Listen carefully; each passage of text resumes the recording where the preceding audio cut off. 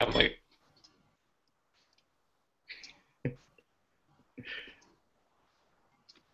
Like nervous broadcasting. I haven't done a Google Hangout hello. before. Hello and welcome to the Elite Entrepreneur Show this week. Are you ready for some straightforward marketing results? Hi, I'm Luke Charlton, CEO of Zag Coaching, and of course your host for the Elite Entrepreneur Show.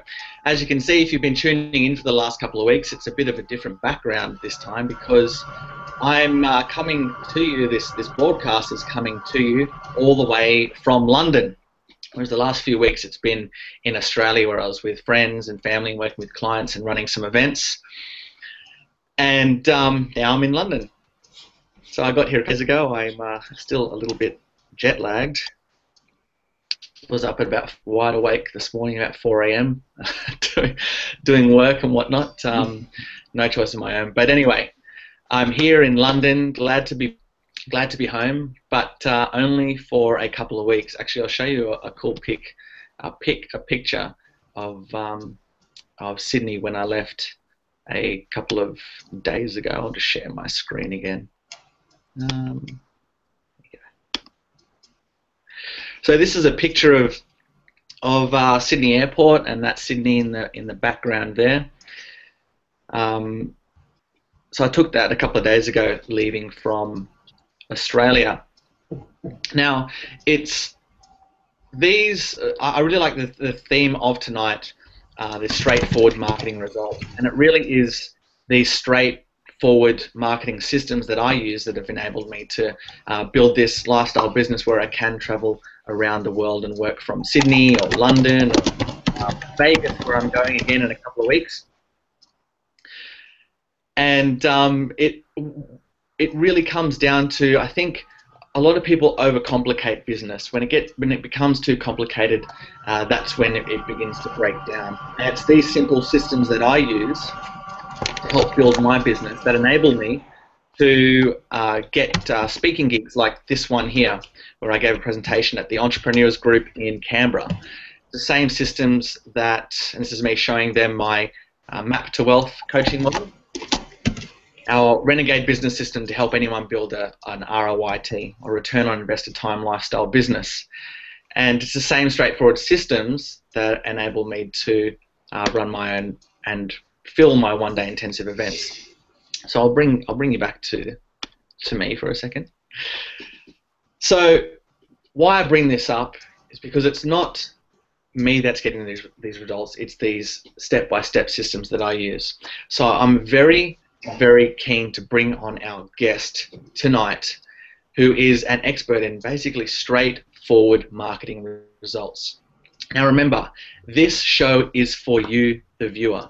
So please, if you're watching live, come over to eliteentrepreneurshow.com and we will be able to answer your questions. If you have any of those burning questions for our guest coming on, please come over to eliteentrepreneurshow.com. And we'll interact live, and you can ask any questions. So this show is for you. This show is for you to get results to grow your business. So, in saying that, please let me welcome my guest. He is the founder and creator of one of the world's largest meetup groups. I think it's actually the world's largest psychological or psychology meetup group. He's a regular on BBC Radio. He's also a coach, a hypnotherapist, and trained in many different aspects around hypnotherapy and NLP. And he's got, he's also a motivational speaker as well, a great speaker. I've seen him speak. So would you please welcome our guest tonight on the Elite Entrepreneur Show, all the way from London, where I am at the moment, Matt Kendall. How you going, mate? I'm doing very well. I'll just correct you on one thing there. Yeah. I'm not a motivational speaker by any means. Really? I don't really believe in motivation and stuff. I'm not. I wouldn't say I'm necessarily a coach. I don't like to coach people. I can tell people what to do, but not on coaching. I'm not qualified in coaching by any means. I'm qualified in therapy and brief therapy. Okay. But I'm not a coach. And hang on. Hang on, I swear it says on your website that you're a motivational speaker. I swear it does somewhere. What website is that? What, on LinkedIn? No, that's all right. Doesn't matter. Doesn't matter. Anyway. Oh, I may have, do you know, I may have put that, to be perfectly honest. That's all right. That's all right. Anyway, It's not anyway, like, Matt. if you want to be motivated, you're in the wrong shelter. Actually, I have seen you speak, and I can see I can see exactly what you're saying now. Just believe in yourself, it'll all be alright. Very straight. Yeah. It won't, things will keep getting worse. Okay, Matt. Let's get straight into it. So we're talking about straightforward marketing results. Mm-hmm. So what gives, like, this is the question that I ask all my guests coming on. What gives you the right to call yourself an expert in getting straightforward marketing results? Okay, good question. I don't think I've ever called myself an expert. Maybe in some interesting sort of copy or email, I may have said that, but I don't class myself as being an expert. I don't really know what an expert means, to be perfectly honest. I'm somebody who actually does things, and the best way for me to say why do I say this is to simply judge me by what I've done and what I'm doing. That's the figures don't lie. I'm a very analytical person when it comes to business, making money, setting up businesses, and marketing. So I'm sort of kind of half self-taught. So I do all my own speeches. Now I'm half kind of self-taught, and I'm also half educated through listening to a whole variety of marketing materials. But basically, as I began to learn about marketing, I realized I was doing several of the structures or techniques or systems, whatever you want to call them, naturally. I just now had names for them, like referral systems and testimonials and 3-step lettuces. So I actually had names of things I was already doing. So I learned how to market very early on. I started when I was 21, running, because it was my money involved in stuff. And my dad was an accountant, and he actually went off to be very entrepreneurial. He actually went off to be a professional speaker after he retired as a bank manager. But so as I was growing up, I learned the value of money and not to waste it, and not to sort of be mean with money, but not to, if you're going to invest in something, you're going to do something, make sure that the figures work, so you get paid at the end of it. So I've kind of always approached things that I've done from a business perspective, where other people benefit from what I'm doing. So I do like working with creative people in a sense, where they benefit as well. But I have to make sure that the figures work, that because if not, I know a lot of people are kind of scared of profit, but even charities make profit, and profit is just one way that, if you're doing things right, you are making a profit, and even if you just reinvest that profit back into what you're doing, you still should be making a profit in whatever you're doing. If not, that's not a business. It's an expensive hobby that you have instead. So I kind of so I started off running band nights and club nights and things like that. When I was like 21, and I learned by pounding the streets, handing out flyers. If you think about that, that was like sort of 10 years ago when I was doing, well, how old was I? No, 33 in a week. So yeah, about sort of about 21, 22 when I was doing this. So I was leaving university. So yeah, so about 21, 22, and so I'd go out and pound the streets and learn how to sort of generate traffic, because I had to generate real traffic, because 10 years ago the internet wasn't anything like, Facebook's only 7 years old, and so I didn't have things like the internet. So now, even with that's what I've done, and I'm sure it'll get mentioned, and I don't want people to think this is just me selling a product. It's really not. Whether you buy it or not, it's not really going to affect me anyway, But I've actually created a straightforward marketing system, and basically it's how you build a business from the idea of building a business, and and I'm not one for reinventing the wheel. I'm one for looking what's already working and then utilizing it. But I believe in a lot of kind of old-fashioned marketing. Have you ever read Scientific Marketing by?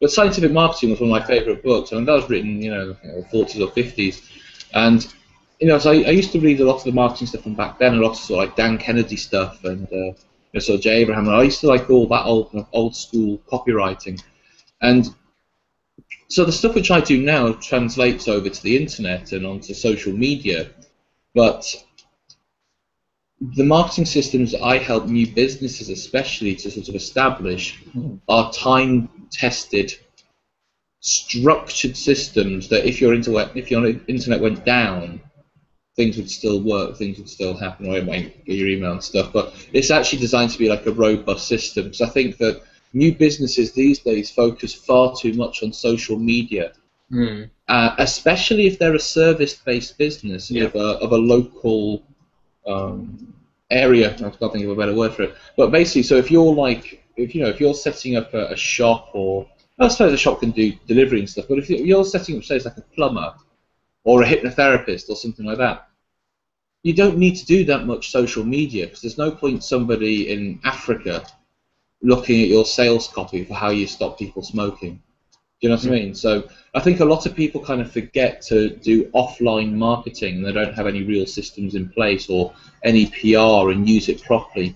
And I just think that sort of social media is good. The only thing I use social media for is to get email leads. So I do Facebook marketing, and basically we use a fantastic tool if anybody wants to learn how to make landing pages. In fact, the landing page I've made for today is made by something called Lead Pages, which is a fantastic tool. We're constructing whole mini websites just out of lead pages themselves. People can go look onto that. It's called leadpages.com. It's about creating really nice landing pages that we then sync in with a mail server, and we use Aweber. Others are very well. I'm on no affiliate with them. And so the thing is, I do I do marketing on Facebook, but the whole point of marketing on Facebook is to get somebody's email address. And you've got to remember that when people are on social media, they're not necessarily looking to buy anything. They're on there just because they're on there. So with social media, what I've been learning is it's about starting a relationship with potential clients. It's not about selling. You actually want to get people from the social media element onto your mailing list. When you then open that conversation, and you then begin to continue to market to them via email. And when you email, you can also include videos, video links, downloads, things like that. So, for an example, if like on what's one I'd going recently?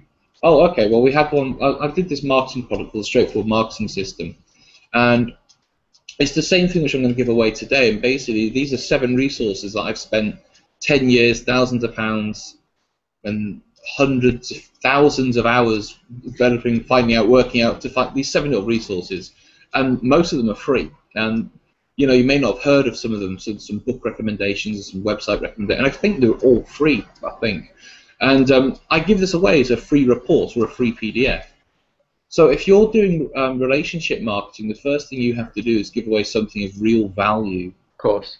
And so a free report is great. For any industry, you can give a free report away that you write.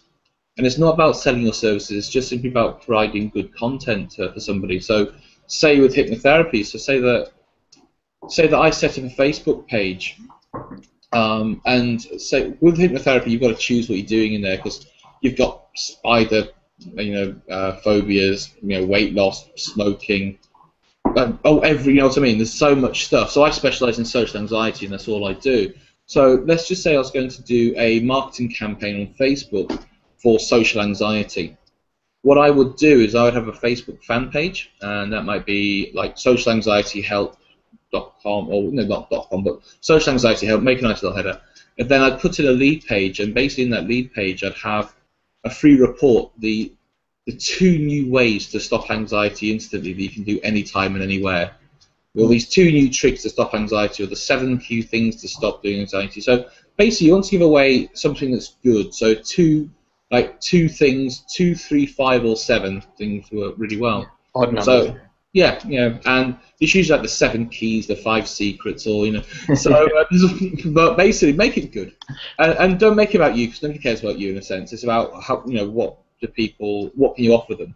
And all you need to do is then put that onto a lead page where people enter their name and email and go onto an email, and then you can actually have an email sequence that emails them out time after time after time, and then from those emails that builds that relationship for you.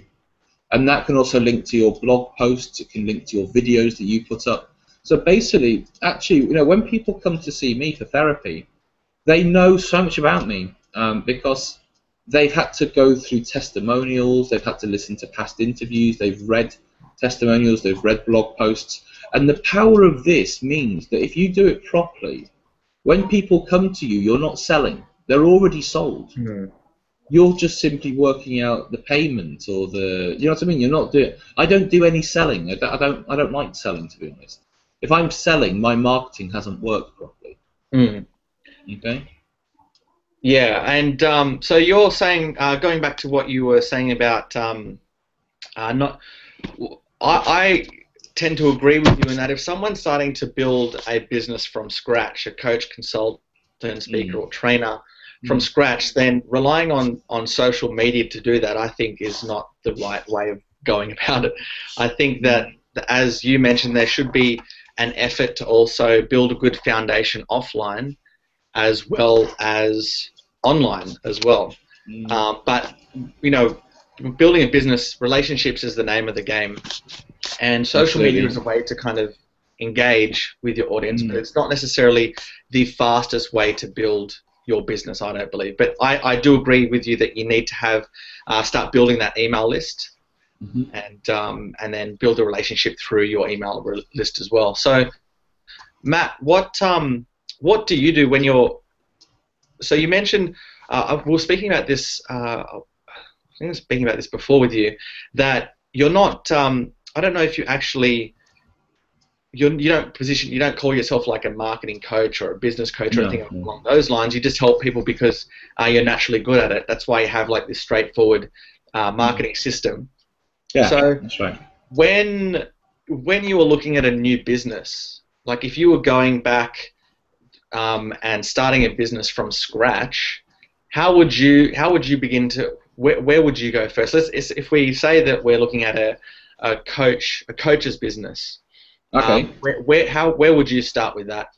All right. Okay. So let's get some information here. So let me say that I'm consulting with you. And by the way, if anyone's listening, I don't offer consultations. I'm not a coach. I'm really not. The thing is, before I get into this, the reason why I actually do a one-day marketing course in London. It's just 4 hours, and basically I then put all that. We made it much bigger actually, but we made an actual product for it.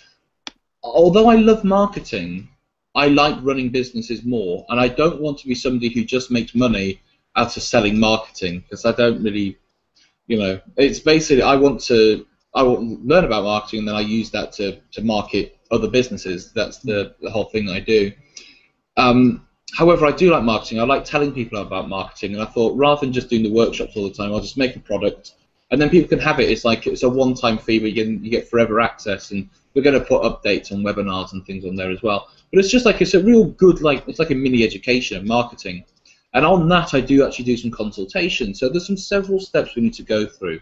So I'll tell you what. Let's pretend I'm doing a marketing consultation. Say that you're a new coach, and I want you to pick something you're kind of involved in, and this is kind of how my brain process goes. So you've just qualified as a coach, have you?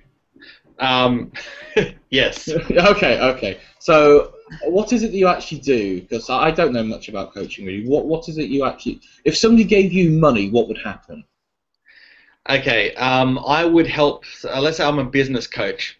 Right. So I would help other coaches, consultants, or trainers grow their business.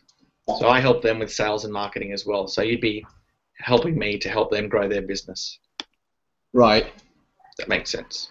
Yeah, we'll get there. So let me make sure. So you help. Okay, so you help other people make more money. Let's say I'm a health and wellness and fitness coach. Yeah. Okay. Okay, so a health and wellness coach, and people give me money to help them get in shape. Okay. So basically, right. Okay. So like a personal trainer type of. Yeah, and I do the coaching is in the mental side as well. So there's a bit of hypnotherapy maybe as well. Hypnotherapy. So I'm a trained hypnotherapist as well, Matt. So that's what I used to do before becoming. All right. Okay, so first of all, what we have to clearly define is what you're providing, because if I always say, so if you write down on a list, in a sentence, what is it that you do? There's nothing worse than ambiguous titles and descriptions of businesses, because it just people's attention spans are tiny, so short. Sorry. So you've got to really sort of explain what it is that you do in a clear and concise way. You also have to decide what it is that you stand for and what it is that you stand against. You actually create a dynamic of which your marketing will actually, I don't know if you can pick that up actually. I'm doing hand gestures and not being seen. So you create a dynamic of who you are, who you stand for, and what kind of what your enemy is in a sense. So let's say it's health and wellness. Okay, well, I want to know exactly, you really have to work out who your niche, who your target audience is, and how they speak, how they communicate, what language they use, where they go, how they spend their time. Do they already spend money in this particular thing? So I'll just throw some examples out on how you sort of identify that makes sense. So let's say you're a health and wellness coach, okay, and let's say that you help business people, okay. Let's say you help businessmen get into shape, right? But they're business people. So I've got to start thinking, right, let's get into their kind of mind. So let's say that you might be working with guys who are a certain age, like let's say they're like 30 plus. So they've got some money, they can afford to pay for your services, because the worst thing is trying to sell something to people who don't want it, don't need it, or can't afford it. So you've got to think, well, people, where do they already spend this kind of money? And so you'd be thinking, right, well, they'll probably go to gyms, but they might not use their gym. They might not want to get a personal trainer at a gym, because having a personal trainer at a gym can be quite embarrassing. I know, I used to have them. So instead, I might do this personal training, but we might do it one-to-one out in the park, or we might do it out in, to something else. So I have to think, what's a businessman of over 30, what kind of information would resonate with them, and how can I get them into a marketing funnel? So I would probably start with very simple things like business cards and flyers. And on this business card and flyer, it would be basically a picture of you. It would have a very kind of distinct title. Hello, sorry, I'm just broadcasting to the world. My flatmate's home. Sorry. It's okay. She says hello. She says Show is ruined. It's ruined now. The internet's broken. So the internet's been deleted. And so Eddie is watching. And so you can do stuff there. We are. You can feel free to do stuff. Oh, it's okay. Okay. And so let's say, so businessman over 30, I pick a niche within that, and I pick kind of a target they want to have. So it might be weight loss, it might be to actually, to build up muscle. So it might be for city traders or people who work in the city who want to increase their muscle mass, lower their body fat percentage by only having to do a 30-minute workout per week. Because these people want results fast, they want them quick, they don't mind kind of what money they pay, because they want, you see what I mean? So they want these results fast, they want to see results kind of straight away, they want a professional service. So it might be, how do you improve your muscle mass? Do you work 10 hours a day? Do you work in the city? Do you want to increase your muscle mass and lower your body fat without having to go to the gym anymore, without having to go to the gym for any extra sessions? I'd tune this up a bit better, but you see the gist of what. So basically, download this free report now to learn how you can build muscle while sitting at your office chair. These 2 new techniques that have been recently developed helps you to build muscle and lower your fat just by doing these 2 new things which you can do all day at work without anybody noticing. Download this free information report now and then put like a QR code or a link. Yep. So basically, people have come on, and it really speaks to them. They're office people, they're busy. So you actually make it adaptive for those kind of people, and they would then get this report, and that might be like a PDF, just a few pages, and it's just some good information, stuff which they can do at work. It might be clenches on those, I don't know, but it's just some stuff which they can actually do, and they will feel the benefit of. Now you will continue marketing to these people, and you will actually write articles that are directly aimed at this market. So when you put those out, yes, it will cause more people to get recognition, but if somebody who writes articles, well, that's somebody who knows what it's on about. And also you can guest post those on other blogs, you can write your own blog. And I just want to mention this new thing which I've been using, which is fantastic. It's something that's called Buffer. I don't know if you've heard of it. It's a Chrome extension called I Buffer. have, yeah.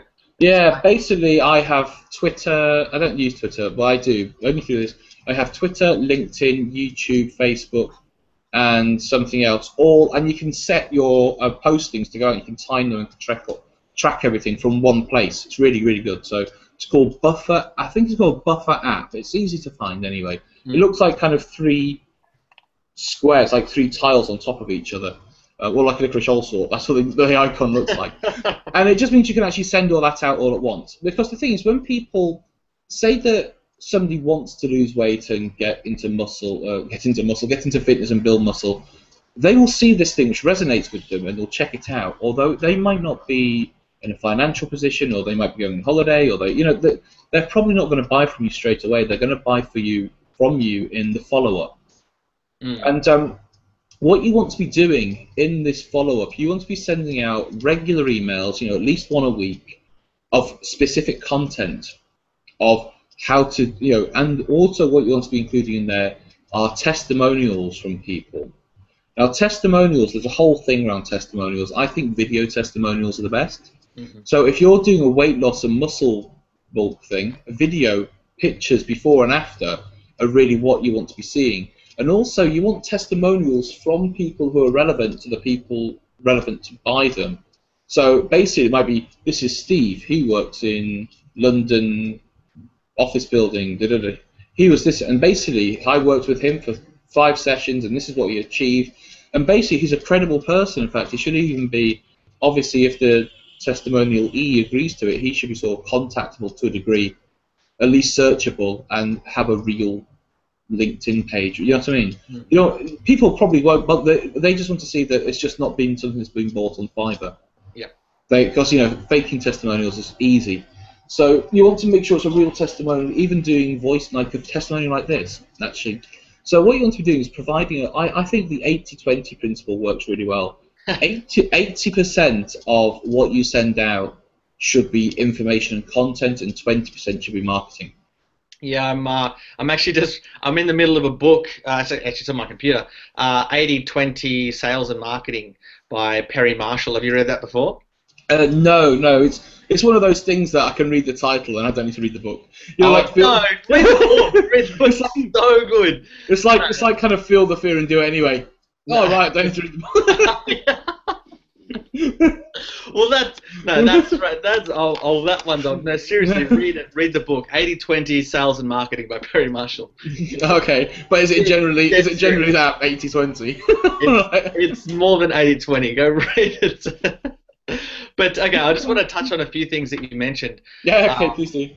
So what I really liked what you said there, and this is what I do with my clients as well, after we find out obviously what their service is, so whether it's health or wellness or their business approach or whatever it might be, to really get inside their target market's head, and that's exactly what you went through. So to get very, very specific on who that is.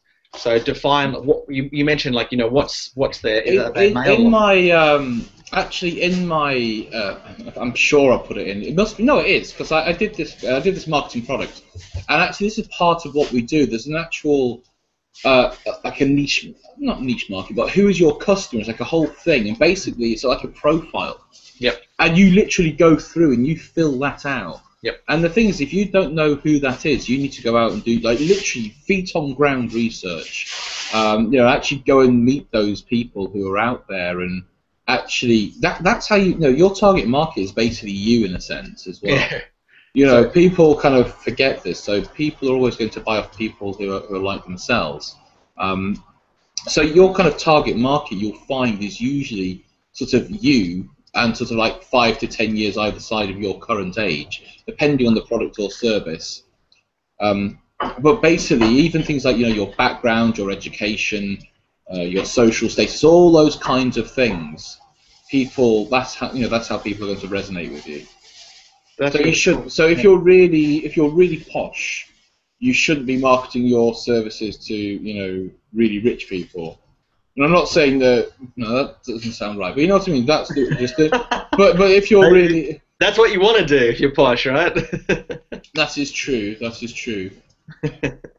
Maybe you need to change your put on a voice for that. But it's but no, you actually want to be marketing to people with the language. There's nothing worse than when somebody really posh is trying to speak in sort of like a working class way. Yes, of course. Doesn't resonate. Doesn't resonate. No, and it's very sort of false. So the thing is, market what you sell to who you know, in a sense. So really sort of so sell what you know to people who are like you. I think as Steve Jobs goes, my market research is, do I like it? I think that was quite a good thing. In that way, you kind of set your own standards, but also what you have to do as well is you've got to see what other people who are already providing, what they're providing, and who buys from these people, who buys this service, who are they, what do they do, where do they go. You really, again, like what you said, you really got to get inside that person. And and another thing as well, you have to completely understand the platform that you're using. So a platform, for example, might be YouTube, it might be Facebook, it might be blog writing, it might be, in my case, meetup, it might be on the streets, you know what I mean? You've got to really understand how the marketplace and actually how the platform works and learn how to dominate the platform properly. Rather than, now the same principles will work in each, but making a video is very different to writing a blog post and the way that it's done, and you know what I mean, the content. So you've got to really kind of understand. So with Meetup, I've really researched how Meetup works, and there's a lot of stuff that I learned about Meetup and why certain groups work and why certain groups don't. And I applied that knowledge when starting my group 3 years ago, and it's grown to be the largest group of its kind in 3 years. We're just under 7,000 members now. We do about 10 events a month. We've done 128 consecutive sold-out events at 75 people each, or up to 75 people each. We've all been sold out. And we've got over 150 speakers waiting to speak. So because we followed certain principles, and I really looked at how the platform worked. So if you're doing, just an example of this, if you're doing a Google ads like pay-per-click, it's very different how you do them. If you're going for likes on Facebook, it's very different to going for pay-per-click adverts. People are going on Google to find answers. People are on Facebook out of general interest. So it's just something worth keeping in mind. You can be much more direct sales-wise when you're doing a Google AdWord, because people are looking for that specific thing. Yeah, it's about focus, right? So being very focused and being very good at one thing, being very, very good at one platform. Absolutely. Mastering it, and just because I think going back to people coaches, consultants, or anyone starting a business, they want their hand in all the different marketing avenues. Yeah, that's media. They want to do all the advertising. They want to do offline, and it spreads them thin. So it's like coming back to what we're speaking about, having a niche.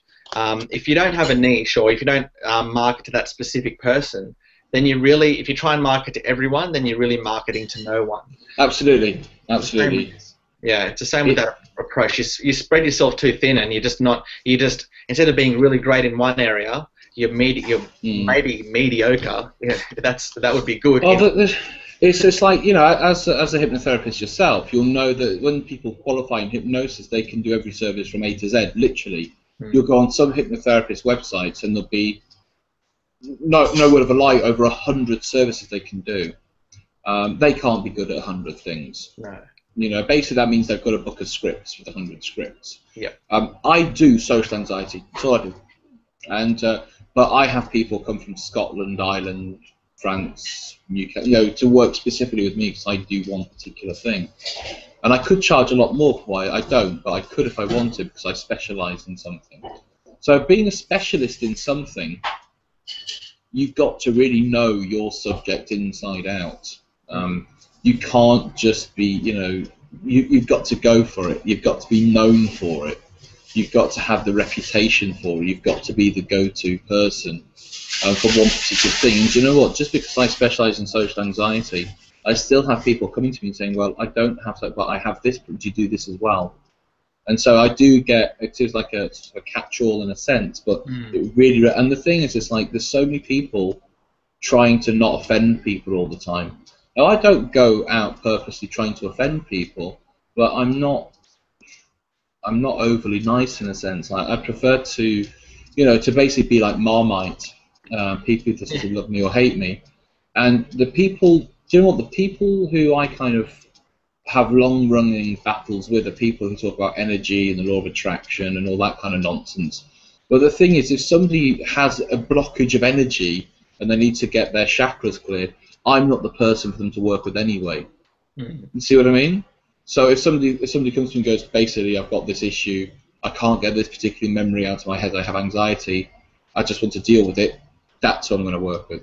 Not somebody who has to, unblock their chakras or something.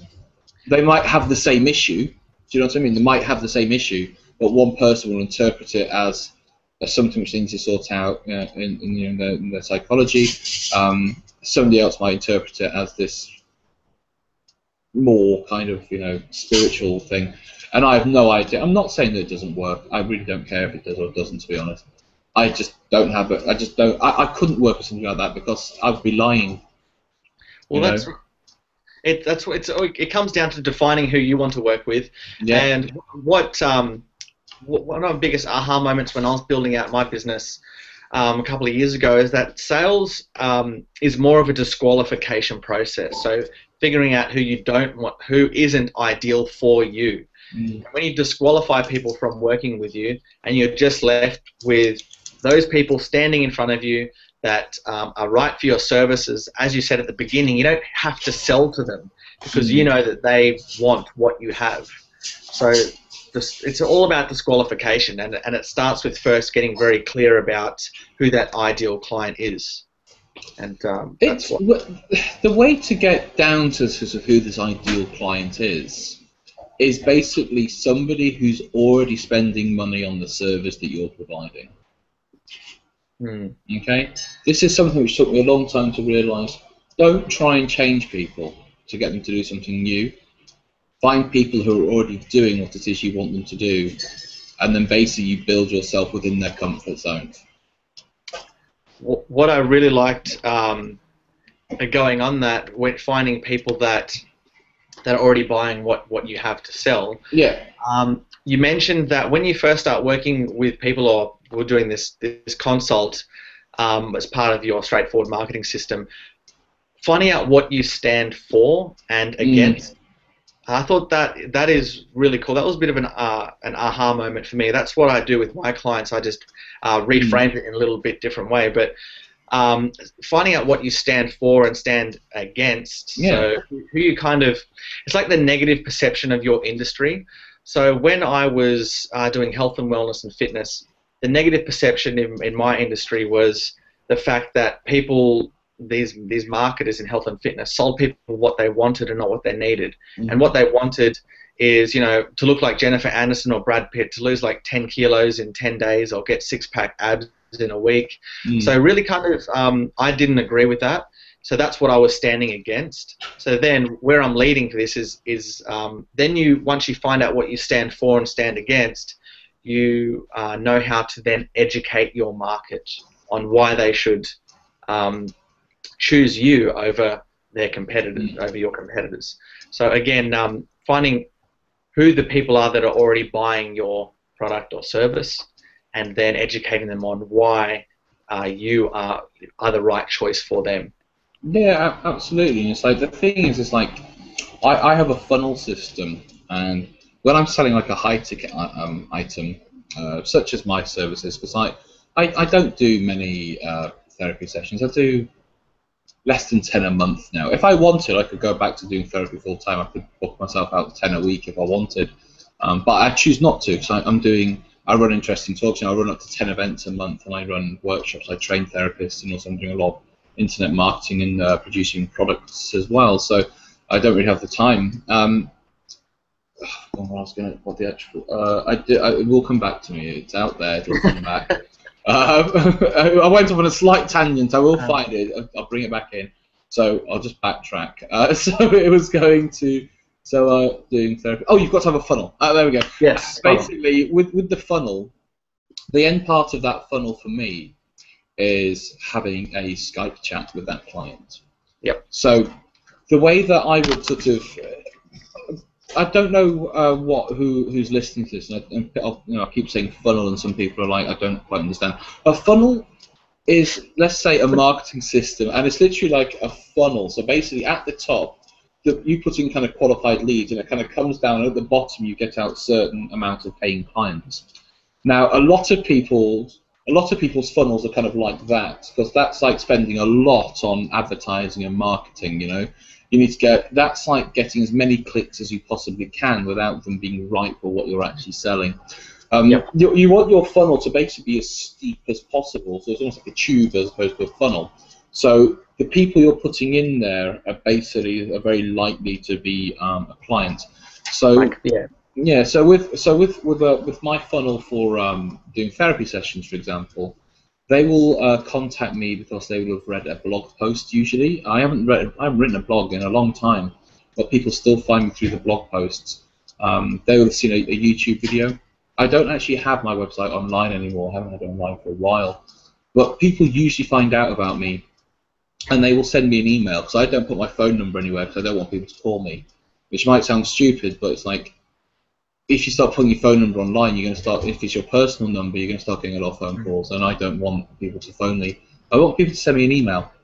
So people will send me an email, and I will actually have a PDF which I actually send out to them. Now, their email, which they send to me, might be pages long, which I won't read. I will simply send an email back going, thank you so much for contacting me in regards to this. Here's the PDF. Please fill this out and return it to me. And that's it. That's my whole thing which I do. It's then up to them to be able to follow the instructions in the PDF. If people can't follow instructions, I can't work with them. I know that sounds really awful, but I've been in business for a long time, and if people cannot follow simple step-by-step instructions, I can't work with them. So I send them a PDF, and in there it explains exactly who I am, what I do, all these links to testimonials, resources, you know, all these. And also, I also put that. I'm going to put this into an autoresponder anyway, but I also then obviously take their email and put them into my system manually. It usually takes up to a year between somebody contacting me and me doing sessions with them. Just to give you an idea, it can sometimes take up to a year. When I used to work at a thing called PUA training, I used to work as a dating coach for a number of years. It would often take 2 years from initially getting in contact and doing a bootcamp or a residential. So that is why continual marketing by a systemized way, such as an autoresponder and a broadcast from an autoresponder, is absolutely key. Most people are not going to buy from you straight away. It will take a long time. But if you're patient, it will pay dividends over time. Yeah. So I will have people contact me. I send out an email, and basically the next step from them is they then fill out their information in a way which I asked them to fill it out. They then send it back to me as an email. In that email, it says times that they're available for a Skype consultation, which is a 30-minute consultation, if I believe I can help them. So I'll read through their information. I'll then contact them, and I'll say, right, we're going to Skype at this time. I then add them on Skype, and then when I have them on Skype, I have my calendar open, my booking system, and their notes, and I simply read through their notes, and by this time they've listened to all my testimonials, they've gone through my marketing, and so basically I'll be okay, well, I've looked through your stuff, I think I might be able to help you, let's talk about it. And then at the end, if we both feel like we should, we can book in 2 sessions. I always book in 2 sessions with clients, a week or so apart. I only see clients for 3 sessions maximum, so I book in 2 sessions a week or so apart because I need a week for my stuff to develop. I do something called IEMT, which is a very deep-rooted thing, and it takes a week for that, a week to 10 days. Now, if I book in the first session, then trying to get that second one in a week later, it's just running around doing crazy stuff. So I book 2 sessions in a week after, let's say 7 to 10 days after, and I book it in there and then whilst I'm on the phone with them. I then send them confirmation. So it's actually kind of quite a short funnel. It goes from email, me sending a PDF, them sending the information back, me booking a Skype session, us speaking on Skype, me booking things in. Mm-hmm. And I think from getting people onto a Skype session, I genuinely don't know the last time I got somebody to a Skype session and I didn't book them in. I literally do not remember the last time it happened, unless it was my choice where I've actually recommended them to go for a different form of counselling or something. But it's not been to the point where because they didn't want to come and book me. And so what you have to do as a new business, you've got to work out what is your sales funnel, because if you don't have one, you are screwed from the beginning. You are absolutely screwed from the beginning. So you've got to work out a sales system, and this is what I did in a straightforward marketing system. I actually just showed what all these systems look like in reality, and how I've done them in my own business, and basically how you would apply this in your business as well. And I do this with, that's my funnel. But then you also want to be thinking about testimonials, referrals, joint ventures. You want to be thinking about all these from the beginning. Because with testimonials, a testimonial is just somebody basically giving you a review, really. Now, there's different ways of taking it. There's different ways of doing it. And unless you put it into a system, you're not going to get many. So you need to make sure you have a reliable system in which you do your testimonials, in which you have them, even if that just means asking at the, and you always do it after you've just sold somebody something. You say, please, can I have a testimonial? And the best thing to do is say what you want to be included in the testimonial. Yeah, I agree. Yep. So if not, great job, thanks, Steve. Get them when they're on that emotional high as well. Like after a really good session is a good time to do it as well. It is. You know, I actually do my testimonials on.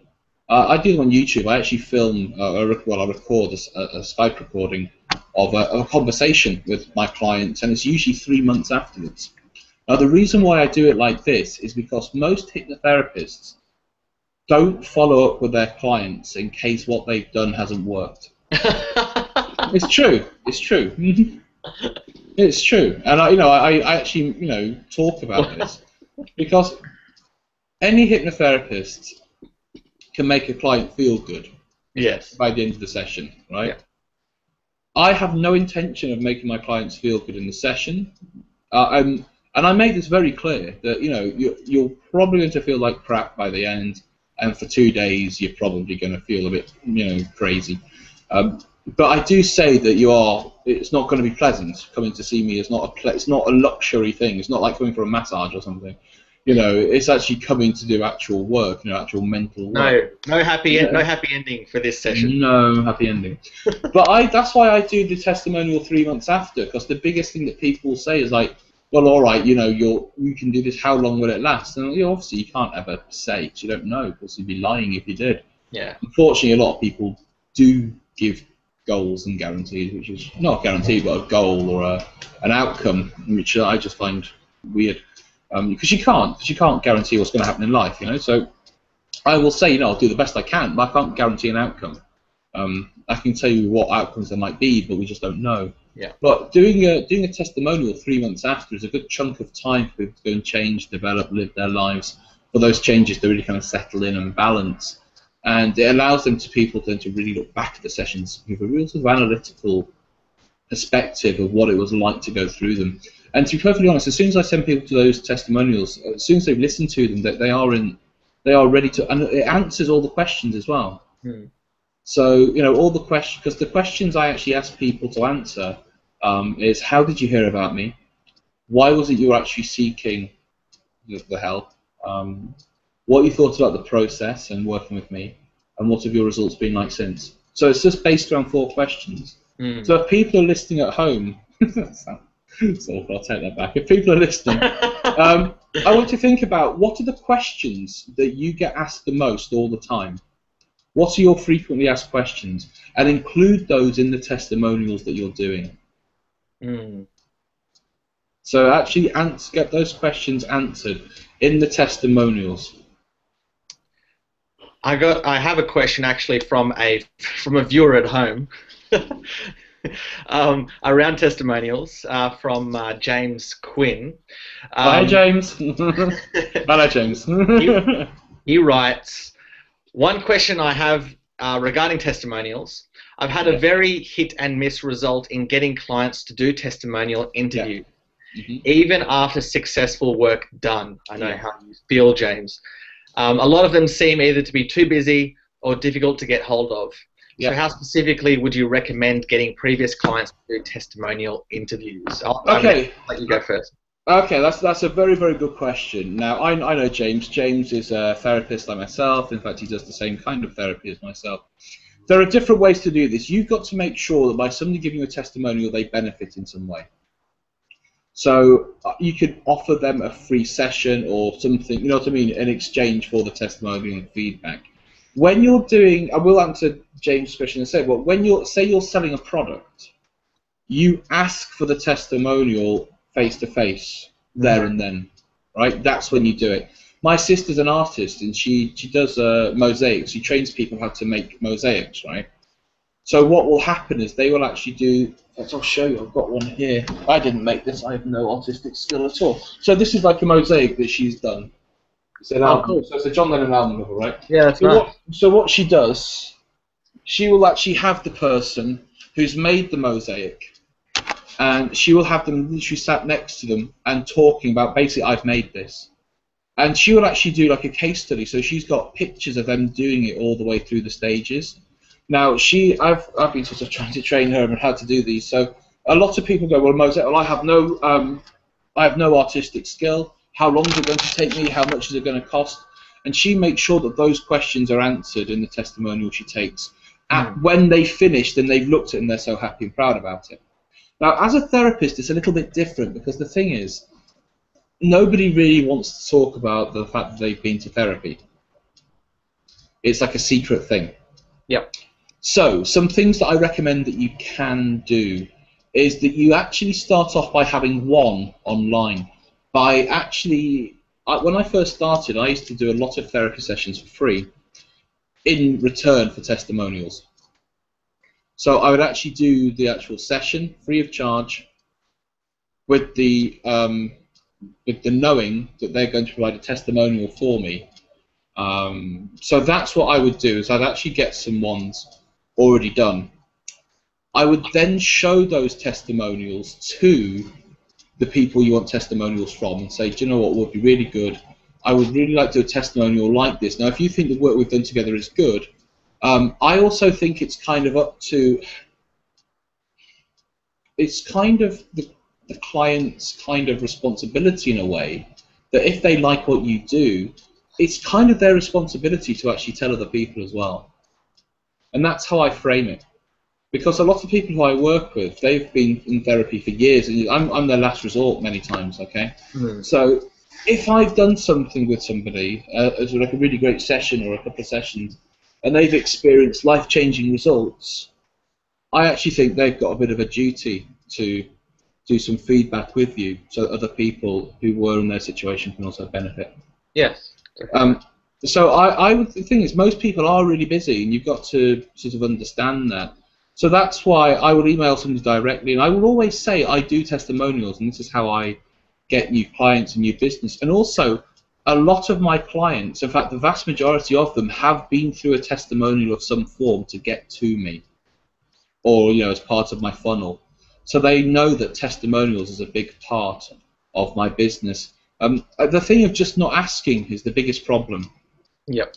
But the thing is, if you say, oh, when you're free, I'd really like you to do a testimonial, nobody likes that, because they're like, oh, that's how long's it going to... What you want to say is, when you're free, I would like 10 minutes of your time. I would like to ask you these 4 questions, and it's going to take 10 minutes and no more. We can do it on Skype. Please let me know your available times, and we'll book something in.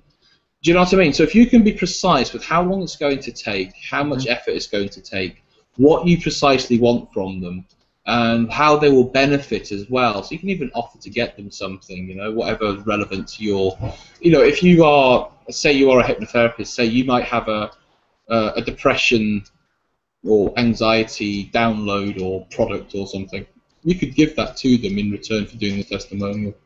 It's not going to cost you anything, Yeah. Digital stuff's free essentially, isn't it? So, but also I tell people when I'm working with them, I let them know that, are you happy to do a testimony? And you've got to think, well, why wouldn't somebody want to do one? One's usually busy in time, absolutely. The second thing is the embarrassment. So you have to make sure that they won't be embarrassed. So you have to make. So some of the testimonies I've done on my YouTube site, I really recommend people. We'll put links or something. It's just interesting to listen to. It's RWH Matt Kendall, Kendall is the YouTube channel. RWH Matt, I think. Just Google Matt Kendall. You'll find me somewhere. I do hypnosis. I do exist. I just don't have a website at the moment. And yeah, there's a really good point in there. It will come back to me. It will come back to me. But basically, yeah, just make sure that you do them. I missed out on the points I advertised my YouTube channel, which I don't even know. But make sure you take them. Oh, on anonymity. So basically, some of the people, I've changed some of their names and circumstances for dramatic effect. Yeah. No, not for dramatic effect at all. Basically, so people don't know who they are. But we obviously talk about this in advance. And so the actual thing around, and then that means they can actually get into it. Plus, I never really talk about things that are too personal, and I never push them. I kind of allow them to speak as much as they want on the subject. I'm not going to even in my sessions, I don't go into much content, so I don't even know much about it. It's more to do with the process of kind of going through it and the results they've gotten, rather than what's the problem. Yeah, and to add on what you're saying there, Matt, and to kind of answer your question as well, James, like what I've found with going back to previous clients and trying to get testimonials off them, it's really, really hard. If you're going back to old clients that you've worked with like 6 months ago, it's extremely hard. As you said, they're busy. Usually they feel, when people don't know how to do video testimonials, when they don't know how to record themselves, when they've never done it before, there's that overwhelm and fear, and they just don't want to do it, so they start making up excuses, and I've had that time and time again. So going on what you said there, Matt, to answer James's question, a really powerful thing is just to let them know, to pre-frame it before they even start working with you. Let them know that all of your clients do video testimonials. Yeah. Every single one. So if you enjoy working together, if we get good results, then I expect that we're going to do a video testimonial together, and you can let them know that as well. And a really great technique that you mentioned there, Matt, is to do like a free session for a video testimonial. That's really good. The one last thing that I want to mention is removing the hurdles for your clients to do the video testimonial for you. So what I do is I'll send them an email with step-by-step instructions how to do a video testimonial, either using QuickTime or just straight to YouTube. And it's, if you don't have a Google account, this is how you sign up. And I made them a little video. Then the next step is to log into YouTube. Then the next step is this, the next step is that. So remove the hurdles and make it easy for them to do the video testimonial for you. So I get a lot of pushback because people are not very technologically minded. With some of my clients, some of the older clients that aren't technologically minded, it's just make it easy for them is what I'm saying. Well, you know what? People say, I don't have a camera. Right? That's an iPhone. Yeah. There you go. That's your mobile studio.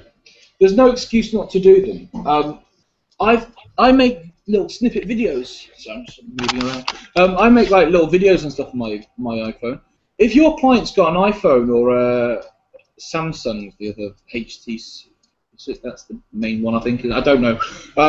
They can do it on that and email it to you. They can actually upload it to you. You know what I mean? So if you have a bad quality, crappy, done on a mobile testimonial, that's much better than not having one.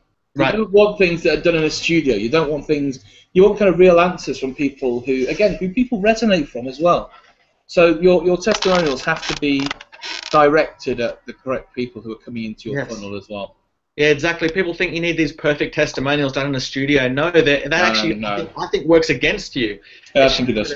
Like it's all contrived. Like just do it in the moment with your iPhone or whatever it is. And they're the better ones. That's when you're going to get people like that on their emotional high, and you're going to create a much better connection with your prospective clients. Yeah, I absolutely agree. Yeah. Matt, I wanted to, before we wrap up here, I know that you have... wrap up? Sorry? Wrap up? Okay, it's only okay.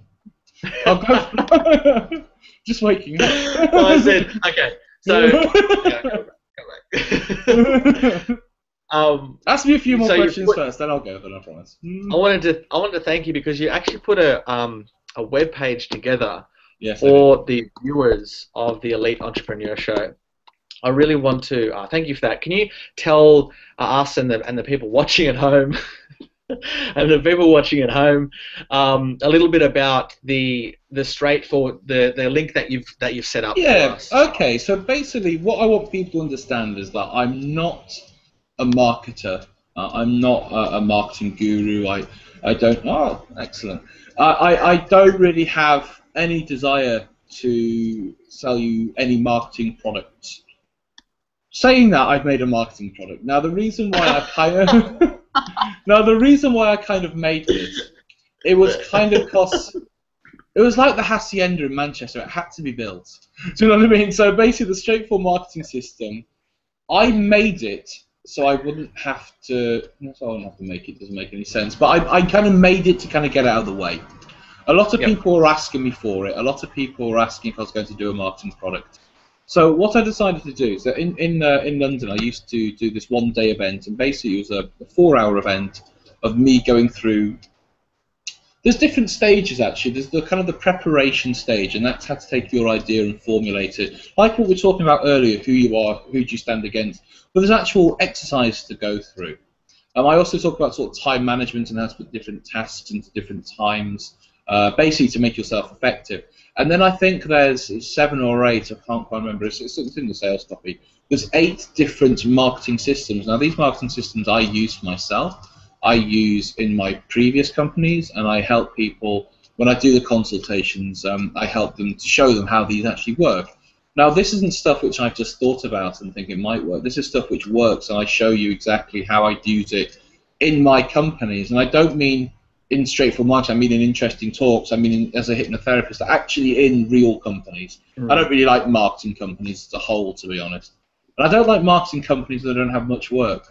What does that mean? Do you know what I mean? It's like, surely, if you're a marketing company, you should be the busiest companies in the world. Yeah. So you wouldn't trust a chef who's starving. You know what I mean? So, Yeah. So I have no desire to be a marketing guru. I'm not a marketing guru.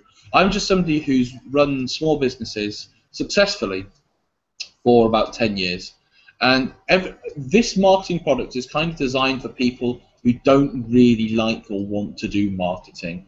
But unfortunately, you have to do it. So it's really broken down into lots of short videos. And each video, the first bits are a bit more theory, but every other video is a training video. And they're only about sort of 10 minutes long. We're not talking like massive investments. I don't use many marketing terms because I don't know that many, to be perfectly honest. I don't help set up massive elaborate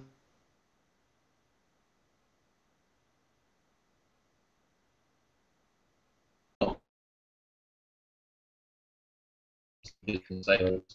I have to make a product or service and exchange that for money to somebody. You know what I mean? I keep it that simple. So if you're looking for like investment, or this is probably not the product for you. If you're going self-employed, if you're setting up a small business, to be perfectly honest, if you're already running a business but want to look at improving your marketing, the actual marketing systems look, even if you pick just a couple of things, like how to do the testimonials properly, how to do referral systems properly, how to do joint ventures, how to do networking. I show you exactly how to do networking before the event, during the event, after the event. So what we've done is we've actually filmed all of this content direct to camera in real nice HD quality camera. So I've been told, I don't know what HD is, to be honest. It's just clear. And so we filmed all of that. And that's about sort of 2 hours of content, all of the different systems. We then actually have the live workshop which we recorded, and that's about 3 hours-ish, after it's been edited. And it's just a one-off price, so basically people can have that for forever access. To get to it, I've actually made you like I said, I found this again recently. These are my 7 steps. Yeah, these are my. I've actually got my 7 essential resources for all new businesses. Now, when you're starting a new business, you need to have certain resources in place to do things like the research. Now, some of these are books, some of these are websites. Some you may have heard of, some you would have never have heard of, I guarantee you. And they're really, really, really good. It's like I can show you where to get hours and hours and hours of high-quality marketing and copywriting webinars and MP3s free to download. I'm listening. Have been free, always will be free. All you need to do is go to straightforwardmarketingsystem.com/elite, put your name and email in, and I'll send you an email straight away with the PDF. And it's just 7 resources, and I think everything in there is free, or it's a book. So, you know, it's not much money at all. Yeah. And so whenever I start a business project, which I seem to be doing every week at the moment, these are the resources which I use. There's no affiliates, there's no thing, I don't make any money from any of the resources. It's just 7 things which I use, and some of them you might be a little bit surprised by what they actually are. So if you get that, then basically when you click on that, it will take you to all the information about the straightforward marketing system. And if you want it, you know, the thing is, if you don't like it, I'll give you your money back. I'm not going to mess around with it. Come on in, that's cool. This is my flatmate. And so basically, I think it's like a 30-day guarantee. So basically, take it, try it out, watch the videos. If you want a refund, I'll give you a refund. I really didn't make this product for the money, to be perfectly honest. I made it because I wanted to get all of this out in one place where I could make it accessible to people. Yeah. It was never really about making. I make much more of the other projects I do. This was kind of like a little side thing. I don't know how long we'll run it for. It'll always be online, so if you pay for access, it'll always be there, at least for 5 years. So, and I'll keep adding to it, because I actually do webinars. I've got about 9 or 10 hours of content of webinars that I'll be adding to that as well over time. So, and that just shows you how to run a business. And the thing is, if you can't get your own business up and running within a month and making money, let me know. Now, I'll either help you, I'll give you like a free consultation. I've got no other marketing products to sell you, by the way, so it's not like you're now into a coaching program. I don't have one. Funnel, yeah. Yeah, there is none. There really isn't. So I'll just give you some of my time if you need it, or I'll give you a refund, or both, to be perfectly honest. So the thing is, I just don't. You know, when I first started, or not when I first started, but during, like, I think it's my 4th and 5th year in business, I worked in a, it's called a networking hub. It's like a co-working space type, you know what I mean, like a big open plan office. And when I started working there was 80 small businesses, and there are 3 that remain, and I own 2 of them. So I understand what it's like starting a small business, and when it goes wrong, it's not, you know, it's not very good. But the thing is, I also believe that making money and setting up a business is actually quite a straightforward process, yet we complicate it. I'm not saying it's easy, and I'm not saying this is a make money overnight product. It's not. You know, the thing is, it's like people say to me, what's the secret behind Interesting Talks being so successful? And I'll say, well, it's easy. It's just consistent hard work and effort for 3 years. There's no, I'm sorry, there's no kind of headline, there's no gimmick, there's no plugin, there's no app that sort of replaces that hard work. So the thing is, running a business is hard work. You know, setting up a business. If this sort of, I make $240 from home by doing 5 minutes, you know, if that worked, there wouldn't be adverts for it, would there? You know, so they'd just be doing it. So the thing is, this is kind of like a bit of an old-fashioned approach towards marketing. It's about how to build a robust system that works, that generates results, and doesn't really cost anything. Like, a lot of the marketing things I talk about don't really cost anything. You know, a lot of new businesses, when they start off, they will throw a load of money at their advertising.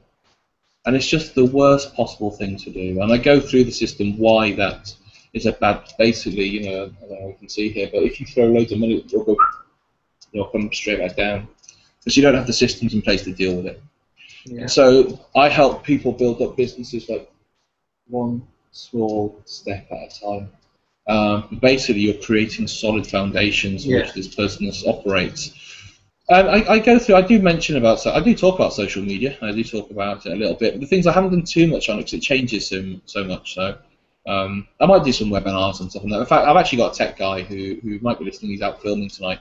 He knows all about digital marketing. I know about how to create copy, but I'll send him the stuff, and then, like, that website, that webpage, I don't know how to do that. He did that.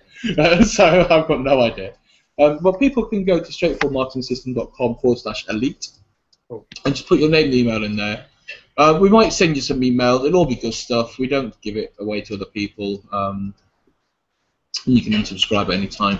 But I usually send out some pretty good information, actually, some pretty good resources. And again, it's like, whether you decide to buy it or not, it really doesn't matter. But I guarantee that if you are starting a business and you kind of feel a bit overwhelmed, this just gets rid of all the rubbish and all the noise, and it's kind of really what you have to know. And it's kind of almost like the minimum requirement, I suppose. You know what I mean? It's kind of, this is what you have to know to run a business. There's no fancy, elaborate systems. There's no over-technical things. If I can do this, you know, it can't be that difficult, to be perfectly honest. So if you are going self-employed or starting a business, go through, and again, at least give it a go. And if you don't like it, drop us an email and we'll refund you. Actually, no problem at all. You know, I don't want your money if you don't like the product. You know, and I made it 47 quid.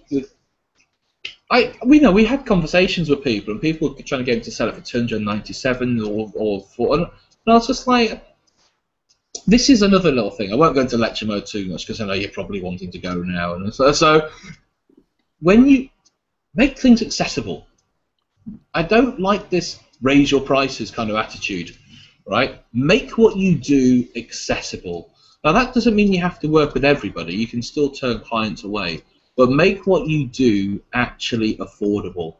Because when you start charging much more money for stuff, and if you start to make much more money, which is kind of above your station, you tend to get a bit arrogant, and you forget to do the daily things that need to be done.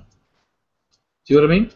So when people start, if you kind of raise your prices, that more than you should be charging, really, because you can, because you've done your marketing well, and you start to make a lot of money for doing the same job, weirdly, you don't tend to do that job as well, which sounds really odd.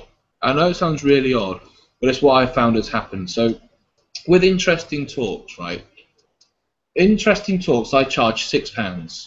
I always have. I used to charge a £5, it's gone up by £1, the economy, and so it's gone up by £1 like last year.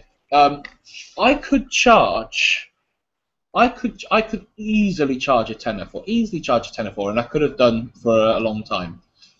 Now, if I charge a tenner for it, it actually makes it a slightly different product to what it is now.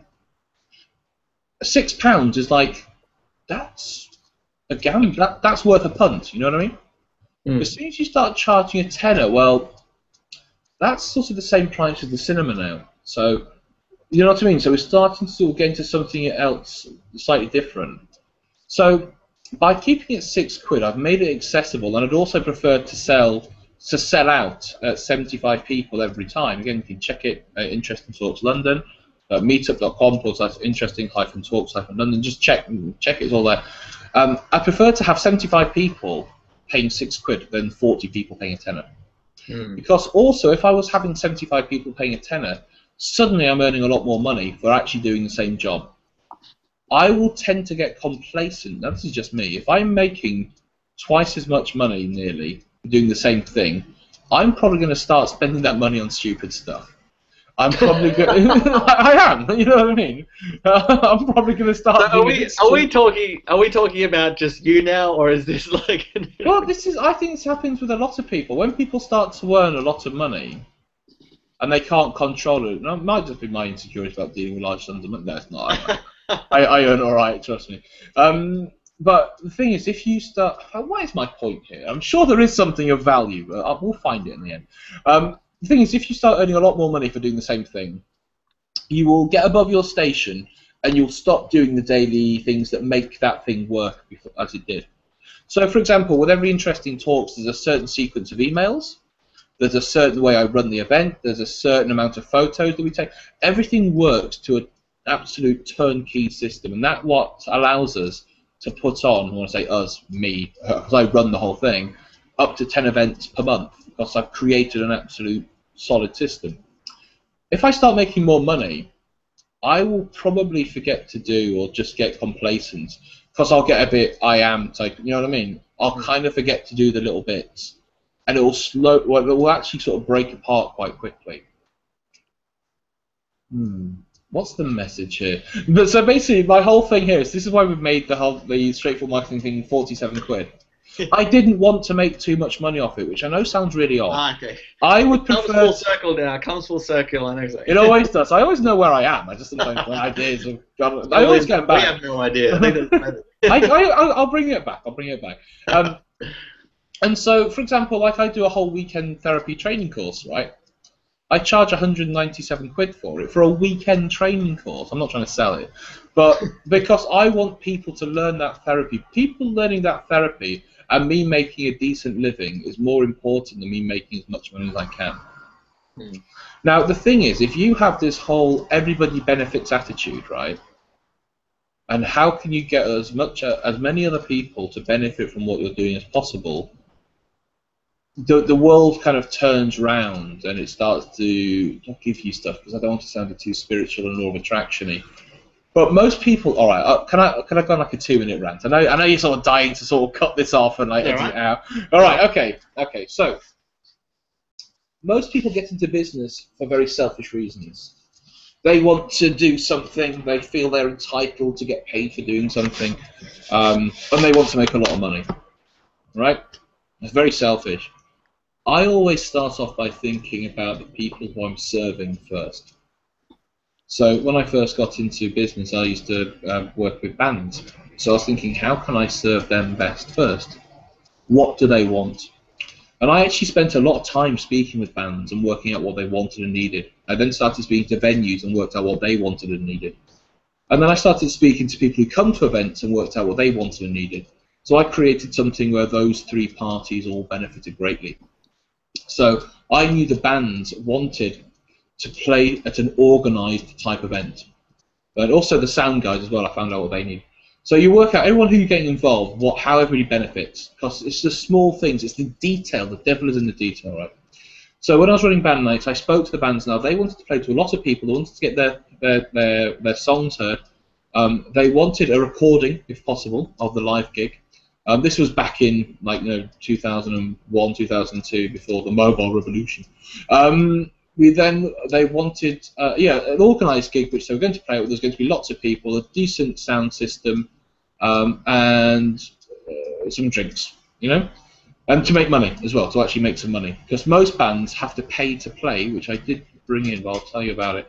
And they don't make any money or anything with that. It's just they're the flat main. It's just So what I did is I then worked out the venue. The venue say, well, we need a certain amount of people to make it, profitable for us to actually run, the night.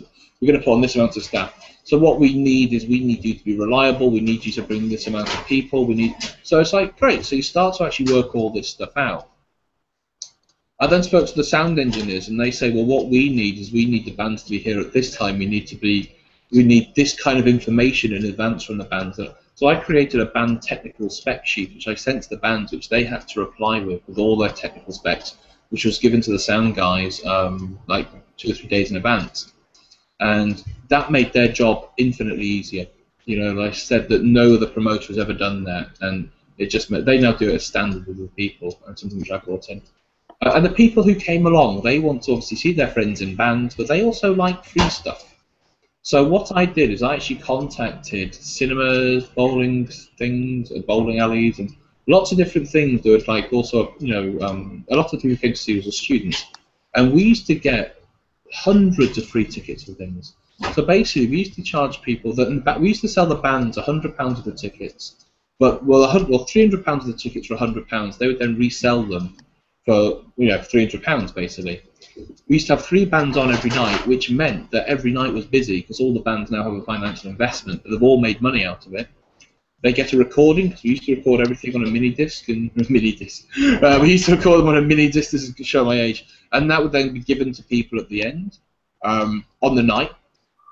So the bands absolutely love that, So, and it cost me £1 to do that. I had to buy a mini disc to put in the desk, but it cost me £1. You wouldn't believe how much work that actually got me. You know what I mean? It's all in the details. And then, so people used to pay £3 for a ticket to come in, which was bought in advance. Always take money in advance for everything you do. Always take money in advance for everything. Never rely. People go, oh yeah, I'll buy it off you. No, they buy it now. They're not, you know what I mean? It's not going to happen like that. So always take money in advance. So people would buy a ticket for £3 to come to an event. It'd be busy, or there'd also be drink offers on as well. We worked out all the drink offers, all these kinds of things. And then basically, people would get a cinema ticket, a bowling ticket, and a ticket to something else, and they were all about £16. Do you see what I mean? Mm-hmm. Now, the people who gave us the tickets benefited because they were now reaching a new audience for not doing anything. So everybody benefits from this. Now, when everybody benefits from working with you, a lot of people want to work with you.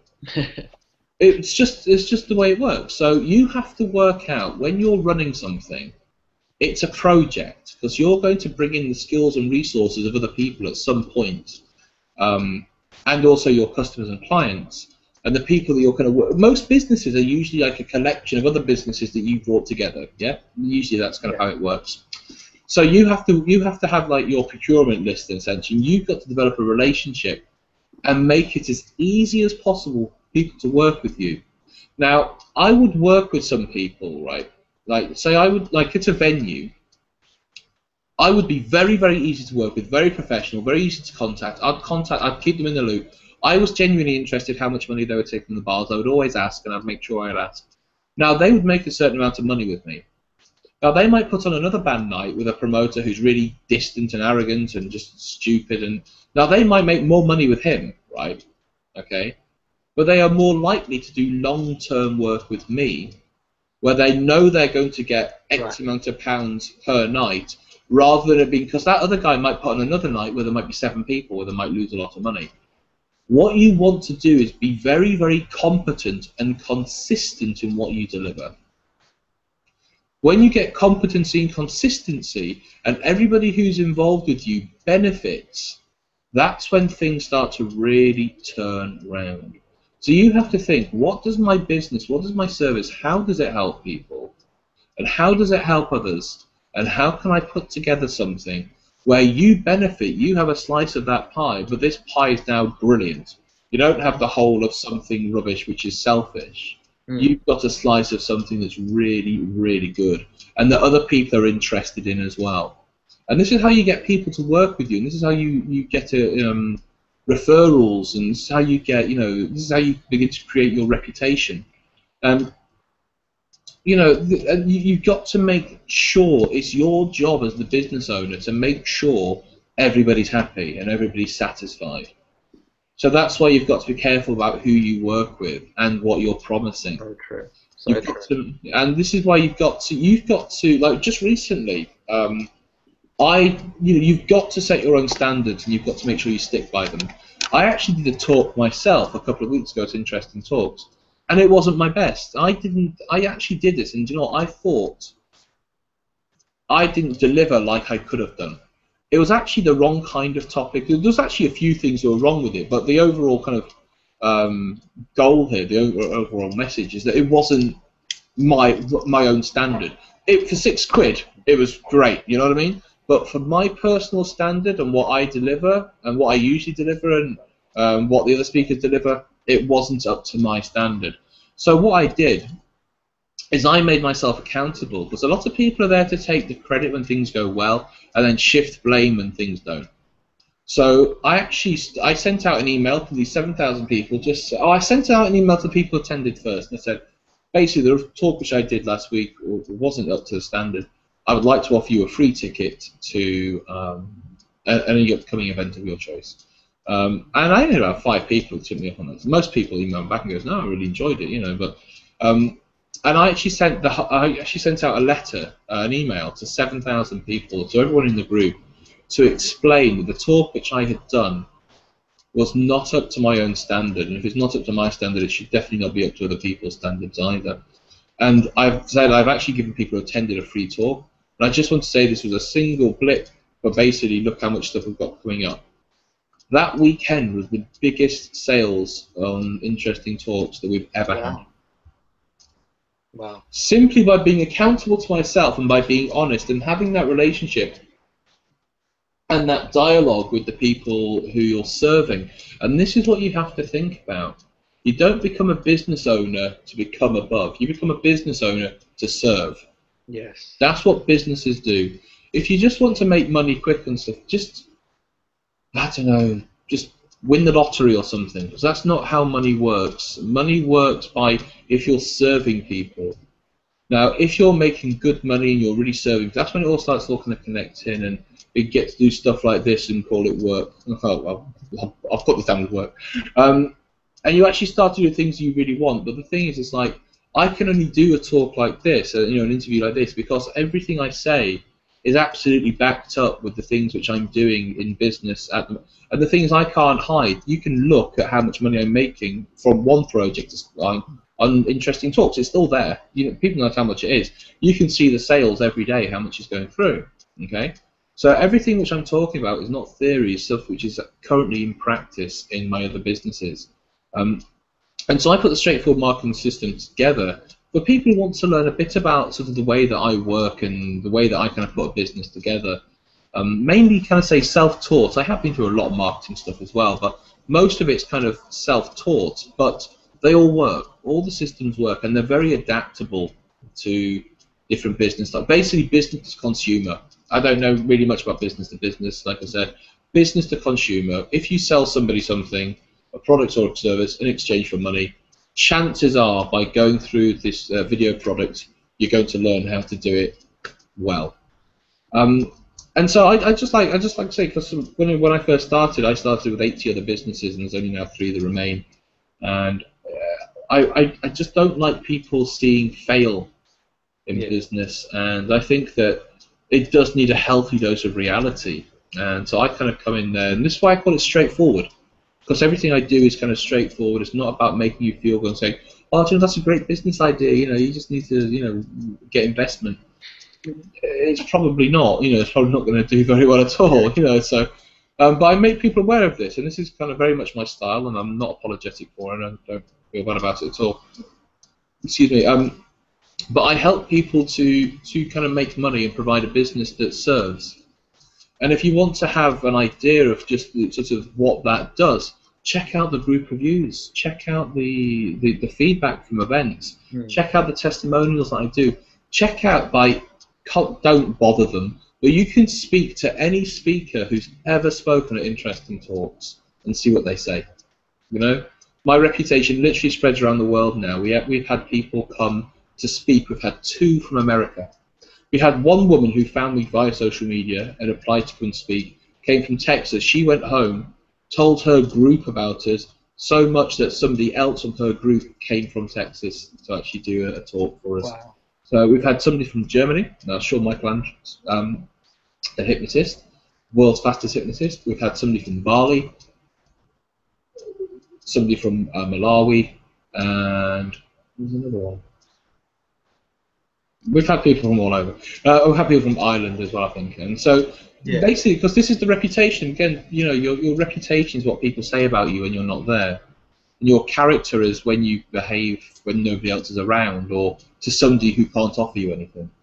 And so that's kind of how I kind of live my sort of my business life by, and my personal life as well. But I don't mind helping people. I don't mind giving stuff away. I don't mind sort of helping people because I'm doing all right, And I always think you should always give away a certain part of your time or your products or your service. You will always reap it back, but you shouldn't give it away with the intention of reaping it back. But you usually do. That's right. Yeah. So that's kind of my kind of thing. Look to serve. The thing is, there's so much kind of aspirational living type of rubbish and nonsense. And I was reading this really, really sad sociology paper recently, and it was about asking children between the ages of like 11 and 14 what they want to be when they grow up. And it's something like over 40% said they want to be famous. But not famous for being an actor, not famous for being an athlete, not famous for being a scientist or a doctor, just for being famous. Yeah. And a lot of the celebrities that we have at the moment are extremely thin. It's an extremely thin amount of talent of what they actually do. I suppose marketing is their talent and PR is their talent. But if you want to make good money and over a long period of time, you have to be very good at something. You have to be very good at providing a particular product or a particular service, and the marketing, it goes hand in hand. But you don't just make a lot of money over a long period of time by wanting to. By this whole make a million overnight, learn how to invest, free investment seminars, wealth creation. Of course it's not going to work. Do you know what I mean? Of course it's not going to work. And there'll always be success stories, but there's always success stories. But yeah, if you get it quick, you're probably going to lose it quick as well. Anyway. Well, this is the whole thing. It's again, I'm kind of making up statistics, but it's something like if you're earning less than 30 grand a year, and if you win over £1 million on the lottery, within a year you are likely to be more depressed, more stressed, out of work, and in a worse financial situation than you were before when you won it. And the simple fact is that you don't know how to control money, because you haven't really dealt with large amounts. And most of the time, having large amounts of money just gives you more ways and more resources in which you can mess up. Yeah. It really does. It really is. So I think that's why I kind of limit my earnings in some ways. It's like I'm no angel, So I would. I'm going to go to interesting talks in my Cadillac with champagne and bunny gut. So. All right, man. Table service is like. Any last things you put? I know you're itching to go. I could do another 4 or 5 hours to be honest. But any kind of last things you want to ask? Please, I can't go for that long. I know. And any other? Do we have any other questions or anything? Let me just check. Hang on a second. I think that's. I'll just check my page. Hang on a second.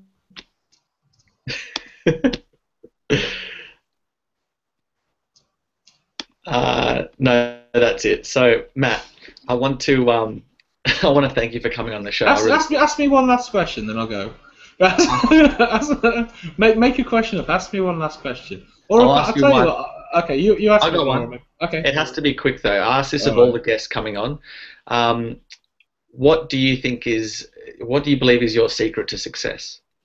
Okay. So I kind of touched upon this a bit earlier on, and the secret to success is hard work over a long period of time. I met this guy once called David Straker,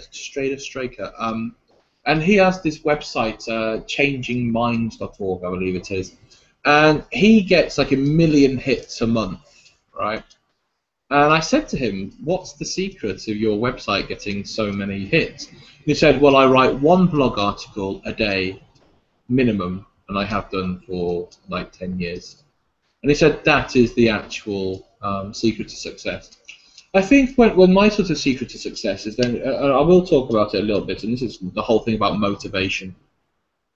If you're doing something for a selfish reason, and when I say selfish reason, I don't necessarily mean you have bad intentions. It's just if your business does well, you're the only one who really prospers from it. You know what I mean? You're the only one who kind of benefits from it.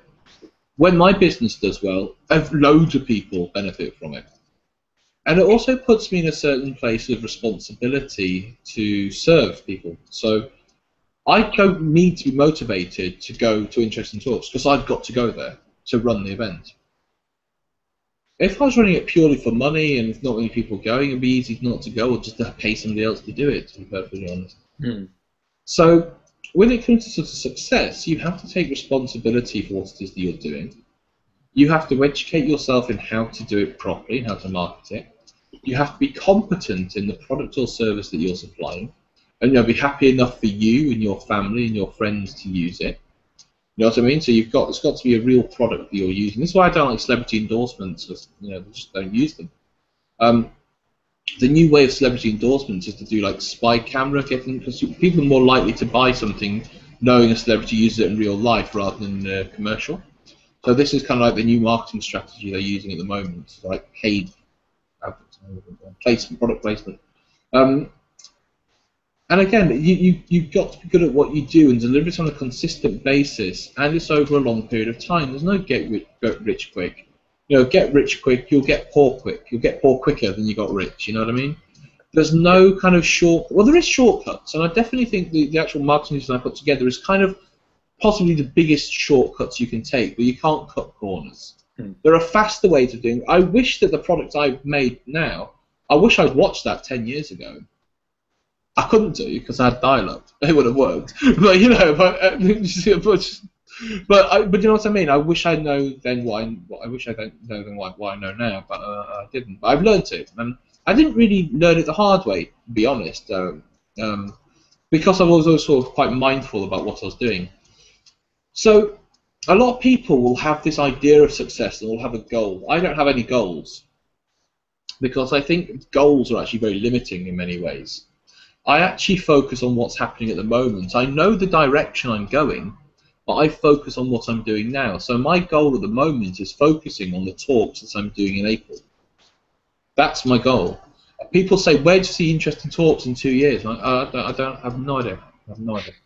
I don't, because the way that we're doing it and the way that I've always done business is I focused on doing the best I possibly can in the present, and people will then come to you. When they see something doing well, they will come to you with opportunities, and that's how I've always done things.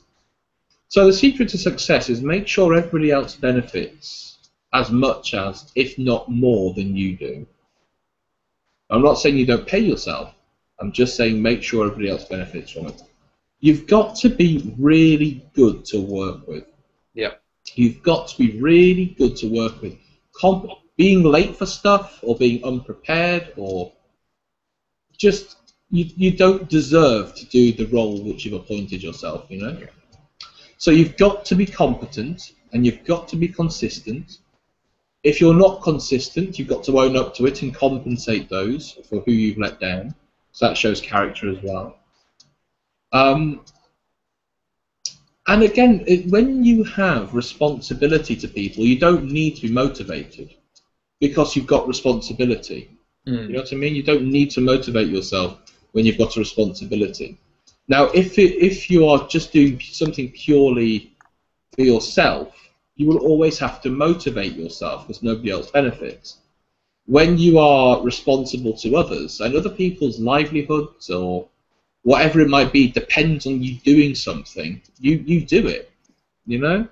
So the way I motivate myself is by making sure I've got lots of things and appointments and things throughout the week which I have to do, and if I don't do, other people will lose out or whatever, you know, they will also they won't benefit, I won't benefit. So you've got to have these peppered all the way through what you're doing to make sure you're doing things out of responsibility and not out of motivation. Trying to motivate yourself every day is just well, you know, yeah. It's just stupid. It's hard work. Yeah, exactly. Now the thing is, if you've got to do that, if you've got to get up and sort of, you know, jump around and beat your chest and walk on coals and that kind of shit, you know, I don't know how long you can do that for. Do you know what I mean? How many times can you get up and it can't be good for you? Yeah. You know what I mean? It's like I don't think we do focus far too much on being sort of people think, right, that when they're positive and motivated, they have this unending, abundant energy that just gets them to like power through to. It's like, well, that is literally delusional. That's just stupid. The way I think about this is when you're doing a business, you have to fall in love with that business. Now, the thing is, most of love is transactional. It's very, you know what I mean? It's sort of like a partnership, right? Now, you get certain things out of that relationship, but you have to put certain things in. And the thing is, it's going to be hard work, it's going to be a struggle sometimes, and a lot of the time it's going to piss you off. But you have to take on the fact that that's what it is. You know, the thing is, if you look at how to be a millionaire in 9 hours, it's basically they're on their beachfront mansion, they wake up and they may go for a little meeting with all these people with clipboards, and then they go off on a jet ski, and then they go like, you know, stroke a monkey, and then go parachuting, and then go out with a supermodel, and then go to like stream. I don't know what job that is. Right? That job doesn't exist. That job existed for 1 day whilst they were filming there. It's like, even if you look at Richard Branson, I reckon a lot of Richard Branson's life will not be this kind of super happy or everything going. A lot of it is just hard work and graft. Of course, yeah. So I think just developing a good work ethic, and it's just knowing that you're not just going to sail through or power through things or motivate yourself, but by creating responsibilities and just getting on with it, because nobody cares about your excuses for why something didn't happen. They really don't. So literally just getting on with it. If I'm late for an interesting talk, so people don't care if the tube was late. If I was late. So that's why I'm always there very early. You know, I was there, have a coffee, read the paper. You know, so responsibility. Responsibility is key. If you want the rewards of, you know, the freedom not having a real boss, and all these different things, you you don't just get that. You've got to actually work for it, and you work for it every day. And I do think, especially in Britain as well, we do have a diminishing work ethic. We want to be these internet or .com millionaires, and we want to sort of not do the hard work. Well, the thing is, when the people aren't there not doing the hard work, I will be, and that's why, regardless what business I go in, I'll always do well. And it's not because I'm necessarily particularly better than anybody in what I do with the business itself, but I know I have a good idea of how small-scale business works. I don't know anything about corporate at all, but small-scale business. Somebody asked me the other day, they said, would I survive a zombie apocalypse? And I said, if there's a zombie apocalypse, I'm going to be selling bullets and fresh water. You know what I mean? So I will always survive. I'll always adapt to what's going on. And that, again, it's learning to adapt to what's going on now. You know, we've been through a huge financial recession. It's learning to adapt. A lot of people I know haven't adapted and are struggling. They're still expecting to get what was happening 6 or 7 years ago, when when everything worked out really well for them, and it isn't now, and they're angry, and so because they're angry that it hasn't worked out and stuff like that. So I adapt to what's going on now, and so that's why. Again, I'll always be. I'm never going to be this multimillionaire that lies. I'd get bored, to be perfectly honest. You know what I mean? If I was like, right, well, I'm going to go lay on a beach and have a cocktail, I'd do that for I'd do that for a day. I might go on a jet ski, but then to go, oh, well, let's go jet skiing tomorrow. Like, I did that earlier. I don't really need to do it again. You know what I mean? So I want to go back and actually do some work now. So you've got to like the work, and really, really important as well. Last thing. Is you've really got to like and respect the people that you're serving. If you don't like or respect the people you're serving, then everything you do will be on shaky foundations. So, because the thing is, you're serving people, you don't want to let them down, essentially. So. Yeah, exactly right. Matt, I want to thank you for coming on the show tonight. There was I think there was more than one secret to success in there. There was a lot of good info in there in that last question. So I want to thank you for answering that. No, you're very welcome. And, seriously, mate, thank you for coming on the show. And I'll just bring up that link one more time. Cool. Let me see. Here it is. So it's straightforward marketing. straightforwardmarketingsystem.com/elite, and you can go in there and get this get the sign up and get those 7 free resources to help build your business. Mm-hmm. So Matt, once again, thank you for coming on the show. Real pleasure. And thank you to those. Let me just change this back. Thank you to those that are tuning in from home. As you know, this show is for you, so please come and interact live every week, 8 p.m. GMT, I believe because of daylight savings, it's 4 p.m. Eastern time at the moment and 1 p.m. Pacific time, but usually it's 3 p.m. Eastern time once we go back to daylight savings. So thank you again for tuning in to Elite Entrepreneur Show. .com. I really look forward to bringing you the show next week, where we have one of the top business coaches in the world, one of the top 20 business coaches in the world. So be sure to tune in to that 8 p.m. GMT on the Elite Entrepreneur Show. Thanks again for tuning in, and I'll see you later. Cheers.